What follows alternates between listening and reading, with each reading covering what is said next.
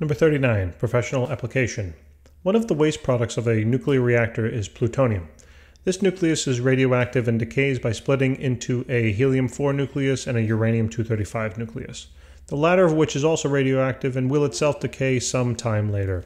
The energy emitted in the plutonium decay is 8.4 times 10 to the minus 13 joules and is entirely converted to kinetic energy of the helium and uranium nuclei.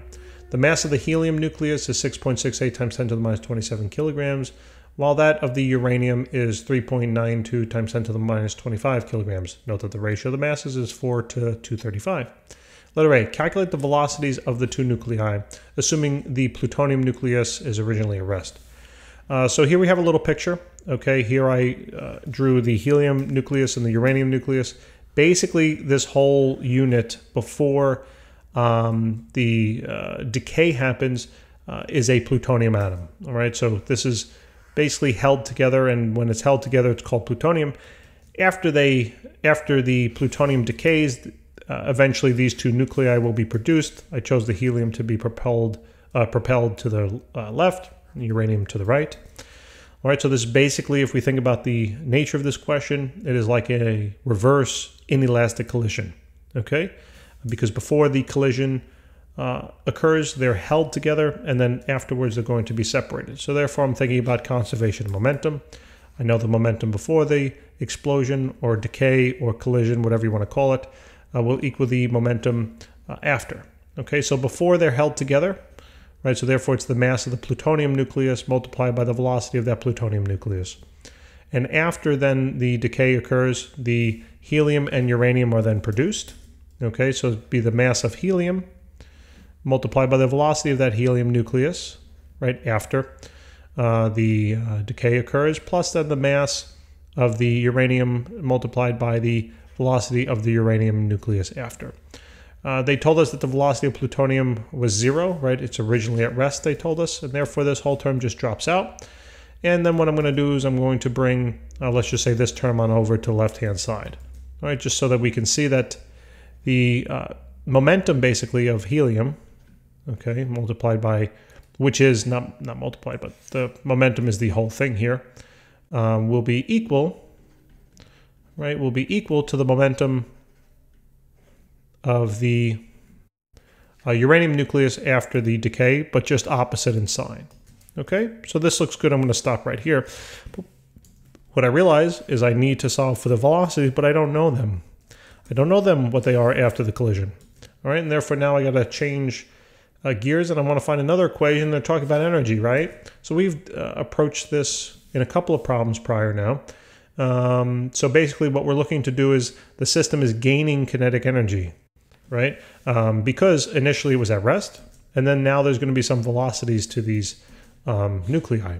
So therefore I know that kinetic energy will be gained, all right? And the gaining kinetic energy will be equal to the final kinetic energy, right, minus the initial kinetic energy.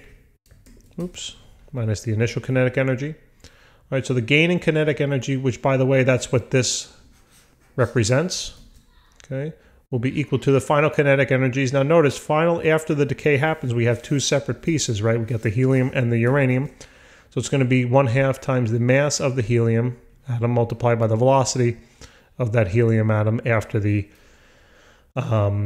decay occurs. And that's going to be then added to, right, because we're talking about the final. So the final is 2 pieces, right, plus 1/2 then the mass of the uranium multiplied by the velocity of that uranium nucleus after squared, minus the initial, but what's the initial kinetic energy? Remember, the initial plutonium atom here, when they're together, is 0, right? The velocity is 0, so therefore there is no initial kinetic energy. So I'm just going to leave it like this.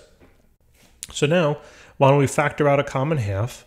So kinetic energy gain would equal 1/2 multiplied by the mass of helium times the velocity of helium squared, plus then the mass of uranium multiplied by the velocity of uranium squared, right? These are all after the collision, by the way. Just going to leave out the A's. Yeah, never mind, I'll put them in. All right, so now guess what, ladies and gentlemen? We have 2 equations with 2 unknowns. That was the whole goal, all right? So we have 1 unknown, 2 unknown, and look, one unknown, two unknowns, and they're the same. So basically this turns out to be a system of equations problem. All right, so now we can solve this however we like because we know everything else. So why don't we solve this equation for the velocity of uranium? Okay. I don't know what the heck is this little thing down there? I don't know what I wrote there. It should be A, right? Should be after. So solving this for the velocity of uranium after, I'd have to divide out by the mass of uranium, correct, from both sides? And therefore, the velocity of uranium after the decay occurs would be equal to negative MHE times VHEA all over MU. Okay, so this is that. Now what I'm going to do is take this value and plug it on into my equation over here, right, for the velocity of uranium after the collision, since they're equal. So let's do that. So now here we have the kinetic energy gain will be equal to 1/2 multiplied now by MHE times VHEA squared plus MU multiplied now by negative MHE times VHEA all over MU, and that whole thing squared. All right, so now let's just simplify this a little more. I realize though in this equation I have only one unknown, right? And now that's what I'm going to look to solve the equation for. So all at once I'm going to get rid of the half on this side, multiply the right hand side here by 2 as well as then the left. Right, so it's going to be 2 times the kinetic energy gain, all right, will be equal to then MHE VHEA squared plus then MU.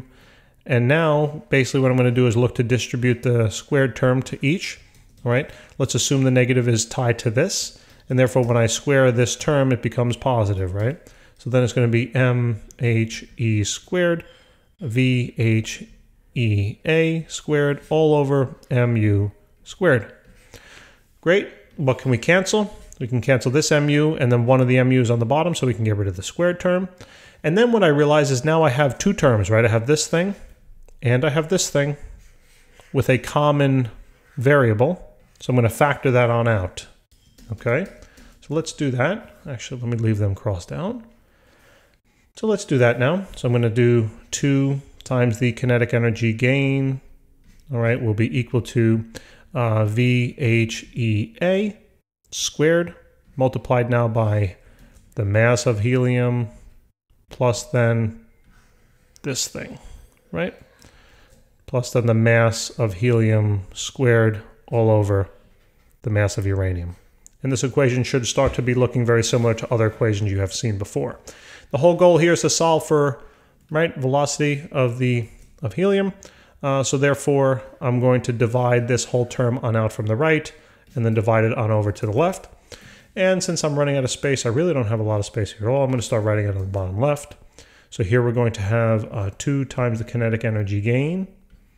All right, times the kinetic energy gain will be equal then, all divided by the mass of helium plus then the mass of helium squared, all divided by the mass of uranium.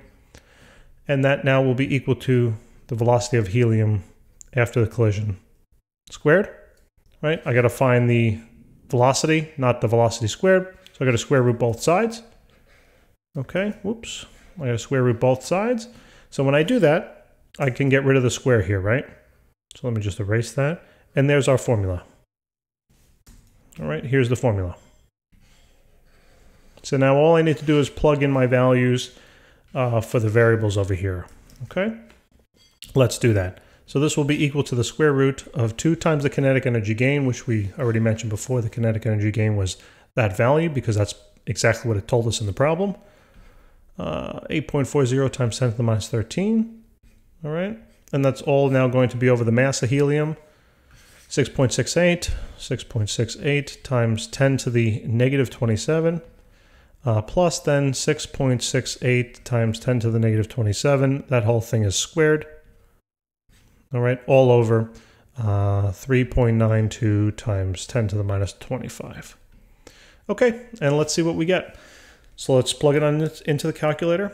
So this one's going to be nice and fun, right? So let's do 2 times 8.4 times 10 to the negative 13th. All right, divide that by now parentheses 6.68 times 10 to the negative 27th plus a new parenthesis here, 6.68 times 10 to the negative 27th. That's squared. And then divide that now by 3.92 times 10 to the negative 25th. Close those parentheses. And now what we have to do is take the square root. All right, so we take the square root. So where are we here? All right, so the velocity now of the helium atom. Where should I write? I'm going to write it. Oh, I'm going to write it up here at the top. Okay, so the velocity of helium. All right, should be equal to okay, 1.57 times 10 to the what do we got? 7 meters per second. Okay, sounds a little high. Let me just double check my math. All right, just give me 1 second. I'm going to do the fraction there in piecemeal. So let's do 6.68 times 10 to the minus 27. Square that. So that becomes that. Then take that and divide it by 3.92 times 10 to the minus 25th. Add to that value then 6.68 times 10 to the minus 27. Great. And then take 2 times 8.4 times 10 to the minus 13. And then divide it by that answer. And then, yeah, no, it looks right. And then, yeah, okay. So that is the value. That's the velocity of helium after the decay. And now if I had to find the velocity of now uranium, I can use this equation, right? Because I just found this term. So why don't we do that? All I'm going to do now is take this value and plug it on in here to find the volume, to find the velocity of uranium after the decay.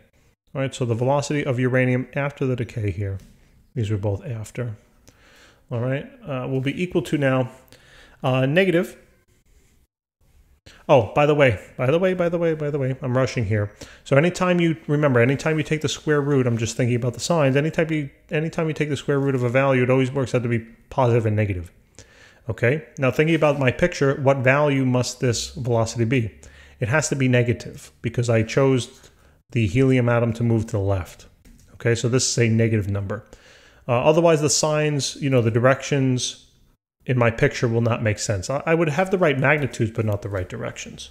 All right, so now let's do the velocity of the uranium atom. So let's plug it into the formula I just mentioned. So we'd have negative the mass of helium, so 6.68 times 10 to the minus 27th.